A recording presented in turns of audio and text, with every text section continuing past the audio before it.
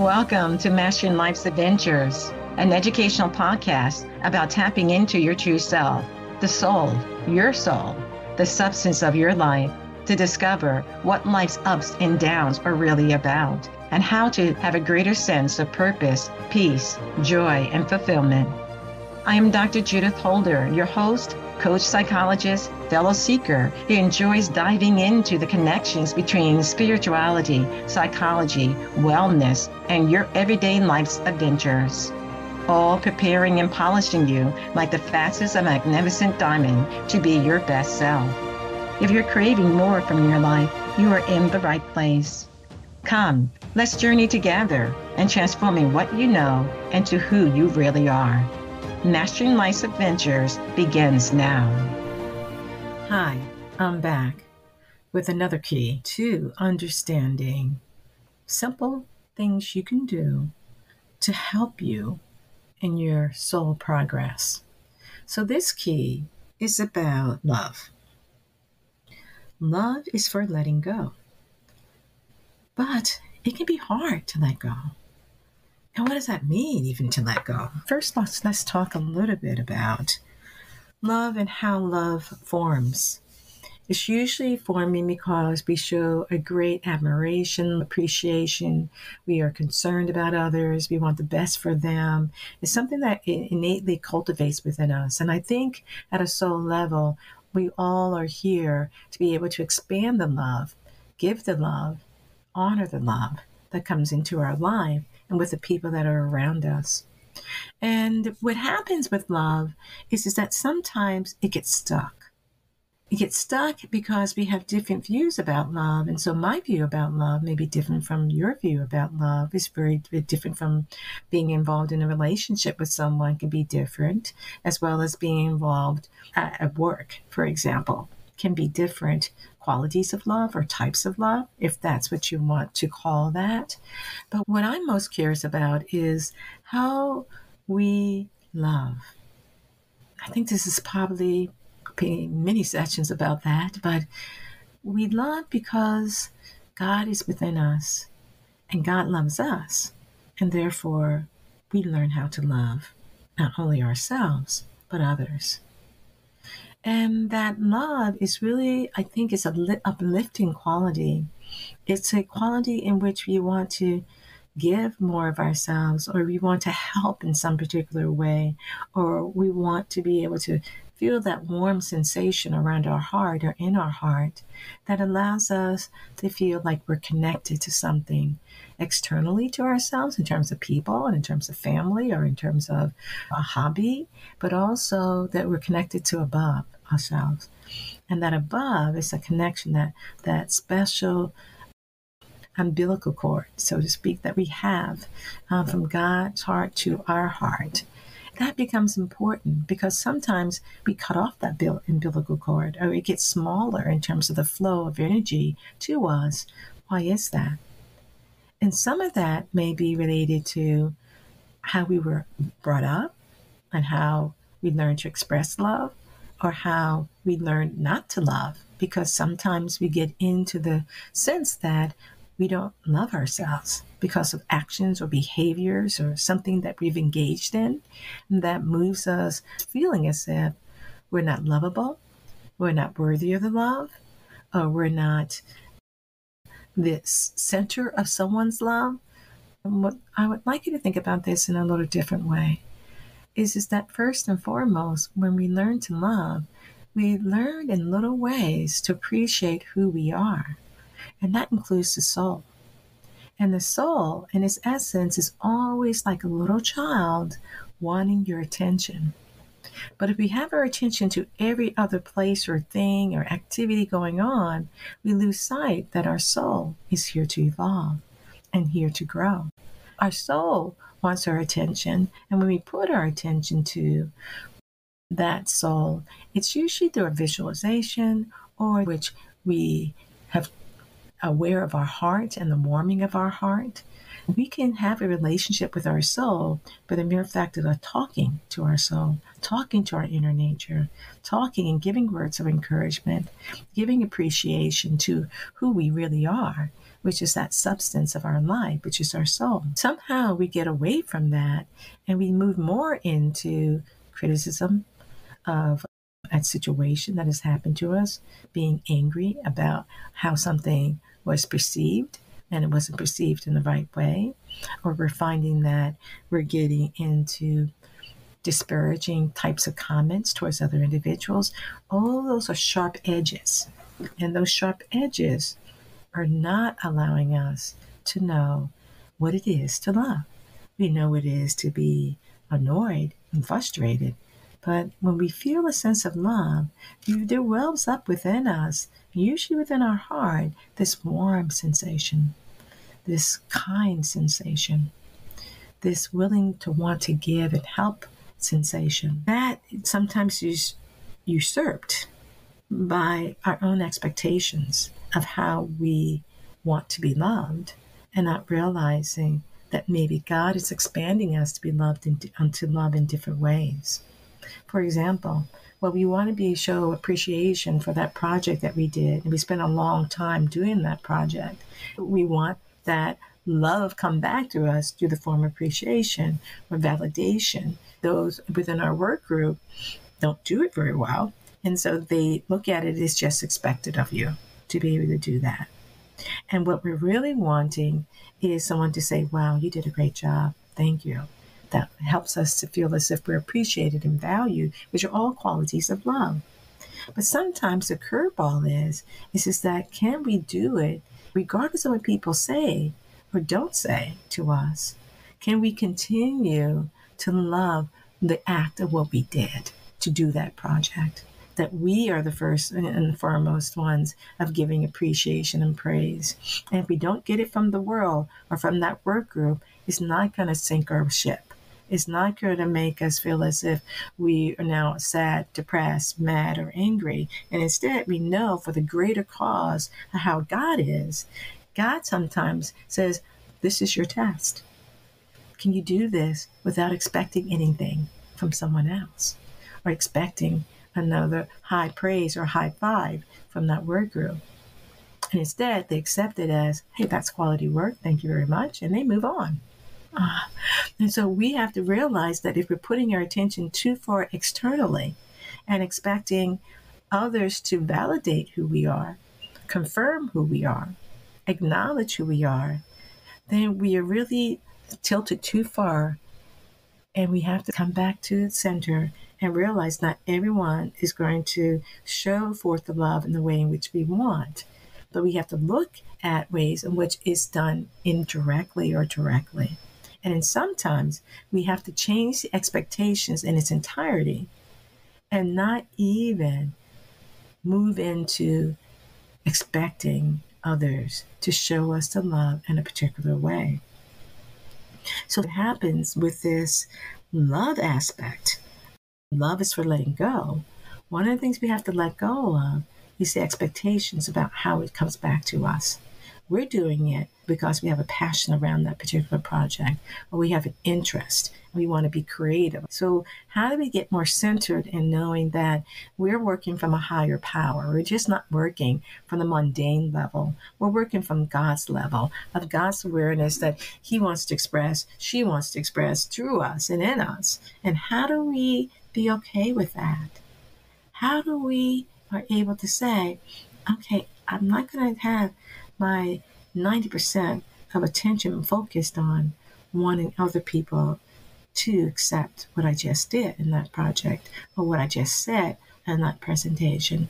Yes, to a certain degree, we all want to know that we were heading in the right direction, said the right things, or did the right things. I get that. That's very fair that we do want some of that. But how can we also say, if I am more than whatever percentage you want to give it, if 80% of your attention is trying to look and get appreciation and validation from others, that's a little bit high.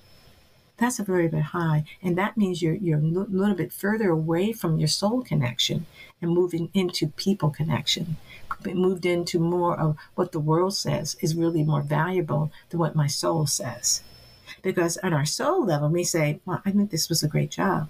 I looked at the pros and the cons. I really ferreted out by asking other people about their expectations about the project and what they were looking for. I did the things that I thought would be most valuable. And now I'm showing forth the project of what has come out of that discovery process that I went through.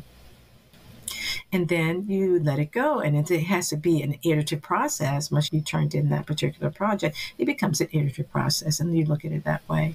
But you're really looking at it from a sense of self-assuredness within your own self, within your own soul awareness, that we're doing our best. We can let go of the other rest, this other stuff, if it doesn't land very well with a couple of people. But the majority of people, they really loved it. So you look at the couple, if you need people who didn't land very well, and you say, okay, what are your thoughts about this? What are additional ways that I can improve this? What did you like about it?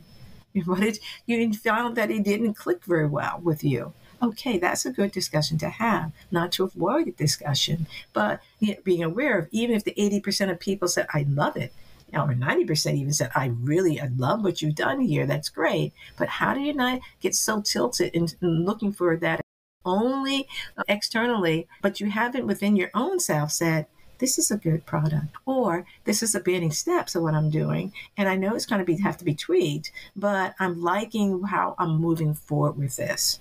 We have to, at work, or we have to be in a relationship that we have with someone, we have to have some centeredness within ourselves. So love begins with appreciating ourselves, appreciating and valuing what we add to the table.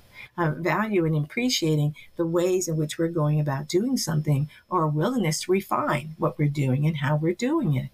Those are all important things to be able to do in order to help you to say, what does love mean to me in the work that I do, and how I talk to myself, and how I show up in interaction with individuals? There's certain qualities that you want to be able to garner, reflect on, and emanate in order for you to be a greater chalice or a greater vehicle for the higher source, your I am presence, your God source, your Atman, whatever you want to call that higher source. That I believe love is a flowing, so that the more that we meditate, think, reflect on, what is quality of love? What does that look like in my world? How can I be more loving in my interactions? How can I love my own soul as it continues to evolve and grow? These are all good questions to be able to ask. But what gets in our way is the disappointments that we've had with being in a relationship that we love this person, but this person at some level, in some way, small or great, rejects us, rejects our quote unquote love. Does that now put a kind of a dent in our ability to love? It may slow us down, certainly. It may move us into having to reflect on what's going on. It may even move us into taking a step back and just saying, is this the right relationship for me at this point in time? It may end up being, you may have to make a course correction. You have to do something else. But the disappointment that we had in that relationship, or several relationships that we've been involved with, especially if they're more romantic types of relationships, does impact our ability sometimes to love. It makes us more guarded, or it makes us to be more insensitive because we don't want to be hurt. So we put up these barriers. We put up these grids. And we put up this obstacle course for other people to prove that they really do love us, because they're willing to go through the obstacle course. We are the ones who have to be able to, after relationships in which have not gone in the way that we would like them to go in, how do we love ourselves? How do we appreciate, well, there's something I can learn from that relationship. There's something that I didn't see, or I saw, but I thought was going to improve, but I'm going to do differently next time.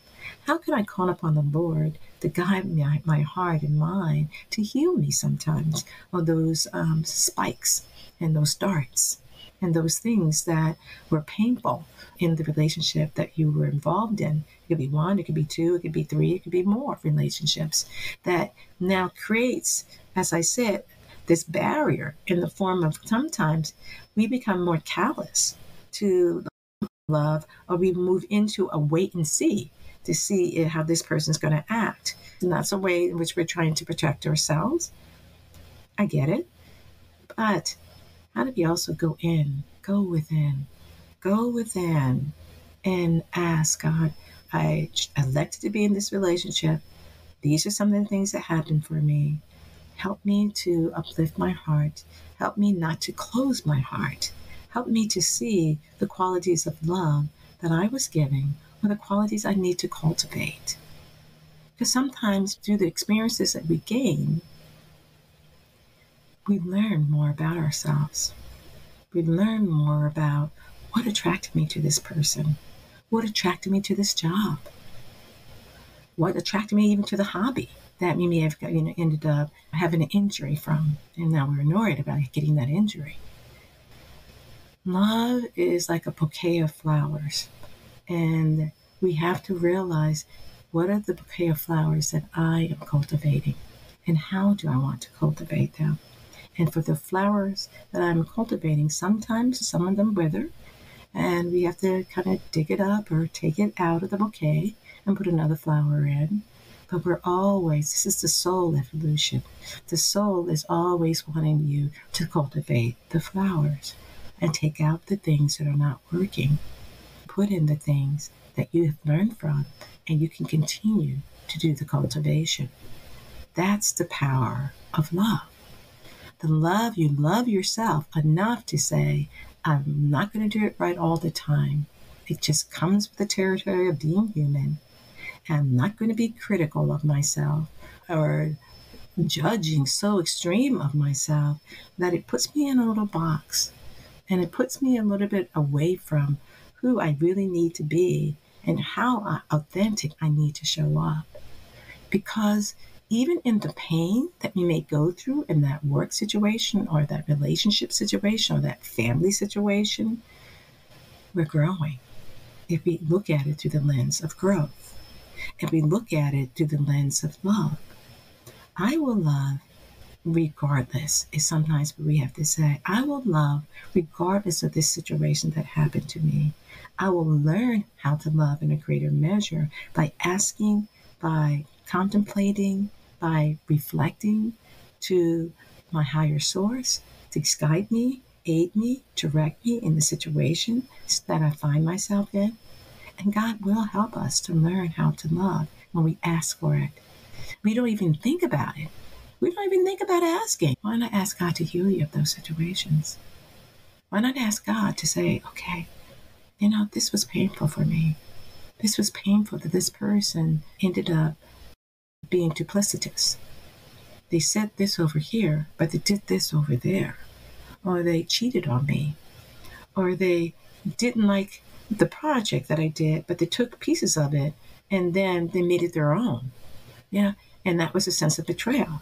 But either we're going to get caught up in that betrayal, or we're going to get caught up in that duplicity of what the person was, which gets us angry and frustrated and annoyed, which is further away from cultivating the qualities of love. And we have to cultivate the quality of love in those situations that are hard edges to us and what we thought was going to happen versus what actually happened. So what does that mean to cultivate love? It means that you're willing, even in the situations that are not to your liking, find something you can appreciate. Find something that you can say, Lord, help me to appreciate blah, blah about the situation.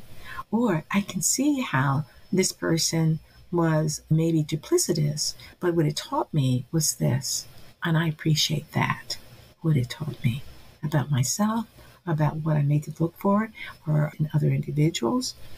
So that's one thing we need to. The cultivation of appreciation is so powerful on the road of being able to expand your heart, because love is about expanding your heart and expanding your being to feel a greater measure of graciousness, a greater measure of gratitude, a greater measure of knowing that there's beauty in things that look really awkward or don't look so great, that you're willing to see what is the beauty in this situation. The next thing that we can do to cultivate love and expand that love is that some people do a lot of, other people don't do enough of, and that is saying thank you. Thank you for the experience. Thank you for the opportunity. Thank you for your willingness to go out of your way to help me a little bit, to move me forward a little bit with the work that I was doing. Or thank you that you gave me, flowers, as opposed to expecting that should automatically happen from your mate or the person who's special in your life. We can always say thank you and why you're thankful. And why you're thankful. Because one of the things is another quality of love when you're trying to cultivate it is this uplifting quality. You want to uplift people, not pull them down, but uplift them and see the beauty of who they are and see the beauty of that soul essence, that they're a twinkle of mirth that's coming from their eyes. And when they said something that they chuckled around and you could appreciate that twinkle of mirth that happened. And you say it. And you say, thank you for, uplifting me. You came at the right time because I was feeling a little bit down. And thank you for having that joke or that side comment or whatever that brought a smile to my face. So it's these simple things, be it appreciation or saying thank you or uplifting, helping to uplift others, especially when we see people are down. Especially when we know that things are stressful or there's some hardness or hard edges that are taking place and how people are expressing themselves to each other. How can you get in there and see something that is uplifting, that is of value, that will help that person in time of need? The other thing that we don't do enough of in order to cultivate this quality of love, because once we cultivate it and we have it more integrated into who we are, love is for letting go of all the other stuff that may get in our way, and also letting go and giving that love to others. That does require some reflection on your heart. It's literally taking your attention and putting it on and around your heart. It's like you've taken your hand and you're feeling the warmth of your hand, or you rub your hands a little bit, and then you feel it and you put it around your heart. And you want to anchor in the warmth of what it means to love. And you bring up and reflect on situations in which you were so loving. You expressed that love and you gave that love. That's how through the memories that we do have, it helps to also strengthen the quality of love and our being able to give it more readily. That reflection time, it may be through poetry or maybe through music that you're thinking about the love and what that means and how do you want to express it today. And thinking about what is love of how I was yesterday. How can I bring it up a notch higher today in my givingness, in my gratitude, in my appreciation, in my thankfulness? How can I pull it up a little bit more and feel it and smile and be gracious and be willing to reflect on love, meditate on love, read about love? That's the ways in which we help to cultivate love. Now, why is this all important to cultivate love? Because it impacts the soul. It impacts the soul. The more harmonious vibrations that happens, the soul is like that, going back to that bouquet of flowers or flowers in a flower bed. It helps to allow those flowers to grow, allows our soul to grow, allows our soul to blossom, allows the soul to be able to have some buffer to some of the stresses and strains that are happening, because you can be able to switch into the quality of love. Switch into what I could value about the situation. Switch into another reframe of the situation that has happened to you. And most of all, ask your soul, what do we need to do here, guys, in this situation? Ask your Creator, your God, your I Am Presence, how do we need to navigate this to make this a situation that I can either grow from or know that I need to step away from and do something else, do something different. So that when we can love and we're kind of bubbling up with love, and we're accepting and appreciating who we are, it doesn't mean that we're not going to continue to grow and advance. And that who we were last week can be different from who we are this week. That's okay, but we can accept where we're at and know we will continue to evolve. And that's what the soul wants. The soul wants to have a showering of love because it creates an environment of harmony. It creates an environment of harmony. And where there's harmony for the soul, it allows the soul to be able to have a greater connection to who you are. Because you're not connected to your soul. Your soul self is connected to God. So there's a whole kind of piece that we're not going to get into today about why we have these different phases within ourselves. The soul versus God versus the human ego, which I call the ego persona. And what that all means in some of the episodes I've been talking and sharing about gives you some flavor for that. When I was talking about laying the foundation in the series in 2022, I was laying the foundation of understanding there's certain things that where you put your attention is where your experience will be. If you want to cultivate love, you want to put your attention to love and being loving and kind and some of the other qualities that I mentioned before, and being thankful and uplifting, appreciative, showing gratitude to the things that are happening. So there's a whole network of why these all work together. And so what I'm just talking about today is love and letting it go, letting it be unleashed to other individuals. We need more people in the world that are showing forth love, and they're doing it from an understanding that it's a higher spiritual path to walk. It's a higher spiritual path to walk and to be on. In the midst of some of the things that happen in the world, we can be able to say, what is the thing that I can garner from this situation? How can I send forth love into the situation? Even if you're seeing it and streaming some negative things that are happening, how can you say, Lord, you take command. Lord, you send the Lord love into the situation. Help people to appreciate what needs to be appreciated in this situation and not just see the negative of what's taking place. And how do we shield our children and shield our hearts from those things that are attacks on that love? That's a conversation all in its own. Getting back to this last point about love is we want to every day in every way cultivate love, being love, giving love, showing love, honoring love, reading about love, be it in your Bible, be it inspirationally, or be it from what other people send to you as quotes and things. It's like sometimes we have to have like a wall, and on that wall we have all the qualities and attributes of love that we're working on and focused around for that particular month or that particular day or whatever it may be. But you're kind of trying to keep your attention focused there in order for you to be able to be more loving and expanding your heart, which expands your soul. Something to think about. Bye for now. Thank you for joining me for this episode on Mastering Life's Adventures, being your best self through soul evolution. If you have enjoyed what you've heard today, I would be delighted if you would share this episode with others, leave a thumbs up, and subscribe to my Mastering Life's Adventures podcast. Look forward to your joining the next episode.